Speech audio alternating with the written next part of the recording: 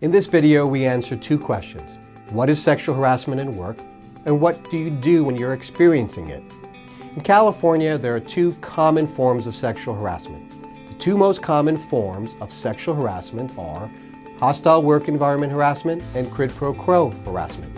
Hostile work environment sexual harassment requires severe or repeated behavior that offends you and would offend the average person in your position. And it has to be based on your gender for it to be sexual harassment. The offensive behavior can be physical. It can involve unwanted touching or physical contact. It can include statements. It can involve statements that are made to you like a sexual joke or a sexist joke or sexual innuendo, graphic comments about your body, threats that have a sexual motive or are based on your gender. It can involve statements that are based on your sex that are mean, degrading, bigoted, or otherwise insulting. It can include unwanted discussions of graphic sexual acts. It can also be visual, such as being stared down or leered at or being shown or sent sexual or graphic sexual images. It can also be direct, being repeatedly asked out on a date or some social event in a manner that's inappropriate or offensive to you. Quid pro quo sexual harassment is when job benefits are offered in exchange for sexual favors or social interaction. For example, go out with me or you're fired, or go out with me and there's a promotion waiting for you, or I need team players and the context involves social interaction. Another form of sexual harassment is sexual favoritism. This kind of gender discrimination occurs when supervisors reward employees with whom they are having sex or sexual contact with and punish employees who refuse to go along or engage in the behavior. You can also be a victim of sexual harassment even if the person harassing you is of the same gender. Now, what do you do if this is happening to you at work? Well, of course, don't go along with it in any way. If you do, it may be viewed that you consented to the behavior. It could hurt your credibility.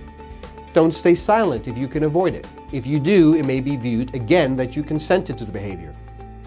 Being scared or embarrassed is understandable, but the longer you stay silent, the more your silence will be used against you. So report it, document it to your boss and or human resources. And the best way to do that is in writing and to keep a copy. When you make the complaint, include everything that you heard, saw, or experienced. Stick to the facts, but don't edit or leave out details of what happened. If it keeps happening, keep reporting it. And keep a personal journal of what's happening and how it is affecting you. If the behavior is causing you to suffer physically, and it probably is, go to a doctor, tell the doctor what's going on. Headaches, loss of appetite are two typical examples of what victims often report to their doctors. If the behavior is causing you to suffer emotionally, and it probably is, go to a psychotherapist like an LCSW or an MFT and tell the professional what is going on and how it is making you feel. Being anxious, depressed are two typical examples of what victims often report to their therapist. No matter what you do, even if you had stayed silent, went along with the behavior for a moment in time and did not report it, go to a lawyer with experience who you feel comfortable with. A lawyer can lay out the options for you. Whether you have a lawsuit or whether you should consider resigning or seeking a transfer, and what next steps you should take are all matters a lawyer can consider with you.